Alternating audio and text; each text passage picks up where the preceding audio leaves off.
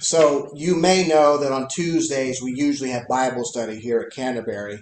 And this past Tuesday, I was overwhelmed at the insights that students brought to what we were studying. We were studying this particular gospel. And it really reminded me that there is such a thing as the priesthood of all believers. And that is that everybody can talk to God and everybody can hear from God without having to be mediated by meddlesome priests. So I've learned in this Bible study with the students things about God and faith and the Bible that I didn't learn in seminary. So just remember that we can all communicate directly with God. And bar none, we each are loved dearly and deeply by our God. And so having Bible study with the students is wonderful for me, and I was reminded this week by them just how much God is very much in love with each of us. It'd be nice to just end it here, because that's a great note to end a sermon on, but I should probably talk a little bit about slaves and all of that not so wonderful sounding stuff. I'd rather preach on the first two lines of the gospel, because that faith as small as a mustard seed stuff, there are times when it seems like that's all the faith that I have. Faith this big. This big. Some days that seems like all the faith that I can muster. And just that little bit, and I'm sure that wouldn't even get me through a silent prayer. But that is the rub I've discovered. Because Jesus says that is all the faith we need, and we already have it. Still, we have to look at the passage and talk about the slaves and the entitled master. That whole passage really offends my 21st century ears. It hurts my soul to hear not only that there was a slave, which may have also been a servant, but to hear the entitlement in the voice of the master saying, hey, do what serve me first, even though you've been working hard. But again, I think it's important for us to remember that Jesus is using, in this case again, metaphor, to make a point for us about our own personal faith in God.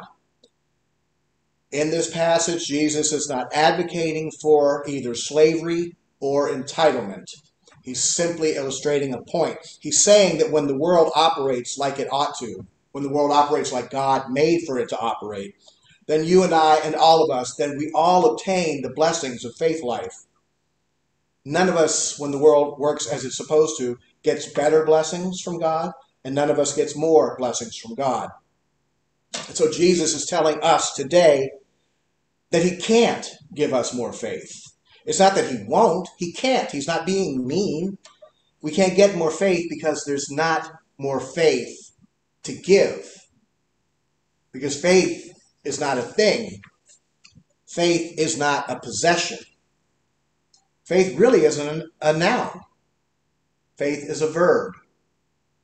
Faith is our being and our doing. And so when we live just a little bit into the verbness of our faith, when we do faith, when we live faith, well, then it becomes more and more a part of who we are and what we do, very naturally.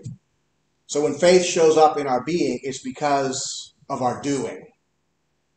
There's nothing more to add to it. You can't add to it. Besides, asking for more faith, I'm willing to say, more isn't necessarily better. I kind of like the phrase, less is more. I think that more is better is very much a false lesson that the economy of the world tries to teach us. But God's economy is not free market capitalism. More is not better. Karl Marx notwithstanding, and Ludwig Mies van der Rohe notwithstanding, in faith you don't get more because you do more, and in faith you don't get more because you had more to begin with. It's not an item to collect for our coffers. Faith is who we are. It's who we are as made by God, and it comes out through what we do with God's grace for the world around us and with the world around us. We don't have faith. We do faith. We live faith. And doing and living our faith, that makes us more of who we are as God has made us to be. You see, when we do faith, then we're sharing grace automatically, because that's what faith does, shares grace. Our doing of faith is poetry in motion with the Holy Spirit. Our doing of faith is music to God's ears, and it is life for the world around us.